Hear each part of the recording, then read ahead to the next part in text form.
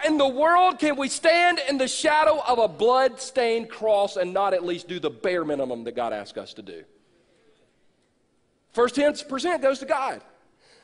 Now, I know the arguments. Well, Perry, tithing is Old Testament law. If you're here tonight, you're that person, I'm glad you're here.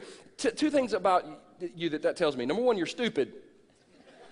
Number two, you don't read your Bible. You don't want to play the Bible game with me on this subject. You don't read your Bible.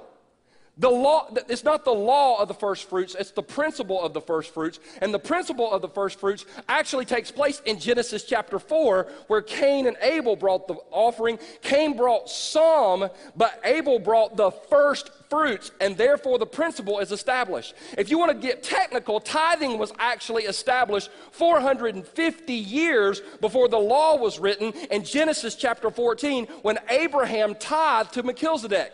50 years later, Jacob in Genesis chapter 28 told God, I will give you a tenth of all that I own. All through the scripture, God said the first fruits belong to me. In Malachi chapter 3 verse 10, God says, bring the tithe. Don't give it, but bring the tithe. In Matthew chapter 6 verse 33, many of us know that verse. It's seek what? Seek first the kingdom of God. I want you to know something that you've never heard in church. That verse is about money.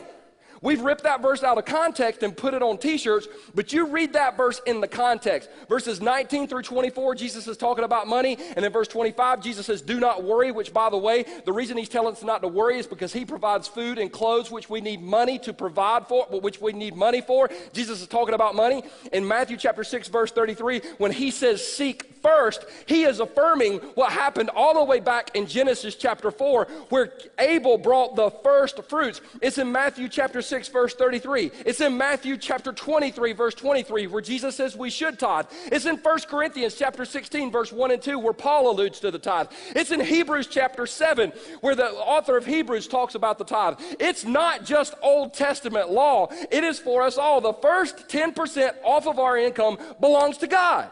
It's His. It's His. Now, here's the thing we've all got to understand. I didn't say this morning. In Exodus chapter 13, God said the firstborn's mine. And then the Passover took place. And the people did not put the blood over the doorframe and said, I'm not going to consecrate my son to you. What happened to that son in that house? He got killed. You're going to either give your 10% to God or He's going to take it. The Bible says God will not be mocked. For some of you, there's a reason your car keeps breaking down. There's a reason you can't get your kid out of the doctor's office. There's a reason you can't keep a job. You're trying to mock God.